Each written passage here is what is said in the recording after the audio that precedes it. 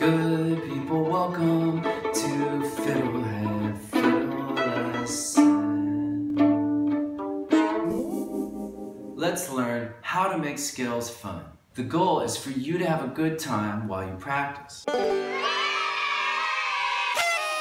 Here are 3 ways to make scales fun. First, drone practice. Second, connecting scales with tunes. Third, adding variation to scales. In this lesson, I'm going to briefly touch on these 3 approaches with some examples. There are dedicated lessons on Fiddlehed.com for each of these approaches. First way to make practice fun, drone practice. Drone is a reference pitch that helps you play in tune.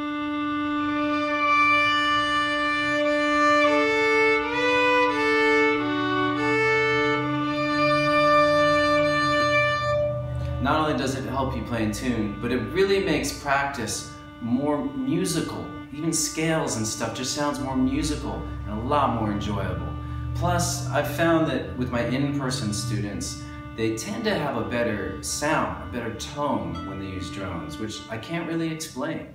Second way to make scale practice fun is connecting scales with tunes.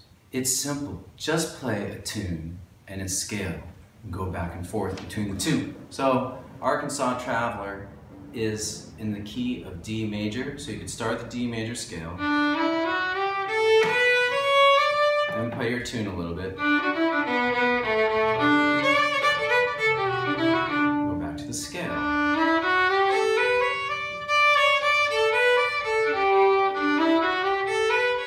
After a while, you'll start to hear that scale in the tune.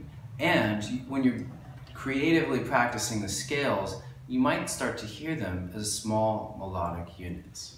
Some other ideas, you could stay on one scale and play different tunes that use that scale. So we just did Arkansas Traveler. Another tune in D is one called Kerfunken Jig. Go back to the scale.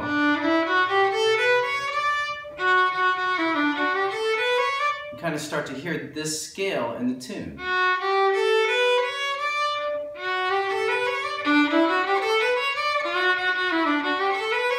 So again, this is just going to make these scales seem so much more fun, right? So another way to approach this is to stay with one tune and transpose it to different keys or different scales. So with Kerfunken, we could start on G2, which puts it in the key of G major. Alright, and on and on. You could also do harder transpositions that use a different fingering. That was in C. How do you know what the scale is for the tune? Good question.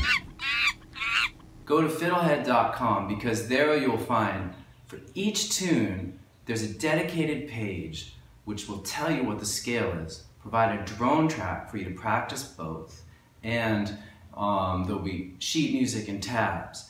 The third way to make scale practice fun is to add variation. There are 6 types of variation.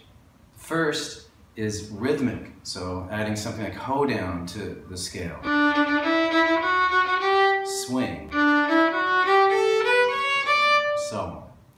Second way to add variation to scales, slur patterns, like slur 2,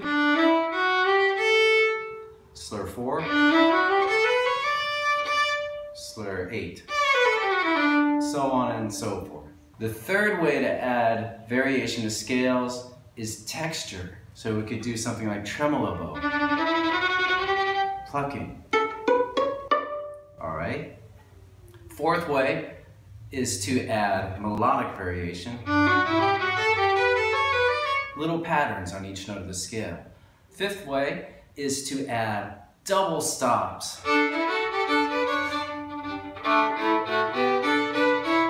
couple different ways to do that, all covered in the Fiddlehed.com course. The 6th way to add, well there's maybe more than 6, but the 6th way that I'm going to talk about today is something I call the trill family. This is a trill, and we can build different types of embellishments and ornaments from that things that are common in Irish and Celtic music like turns. Point is, you can practice them on a scale.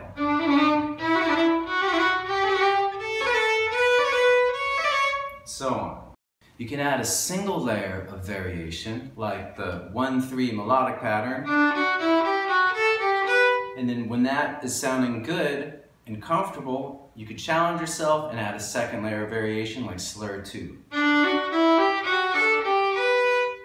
Okay, cool. I hope this was useful for all you fiddlers out there. Even for you non-fiddlers, I think this is a good lesson on just what you can do with music in general, and scales, tunes, so forth. Now, go fiddle with it. Go to fiddlehed.com for a progressive, step-by-step course outline, color-coded tabs, play-along tracks, sheet music, and much more. Thanks for watching the video. Excellent! And don't forget to subscribe. Thanks.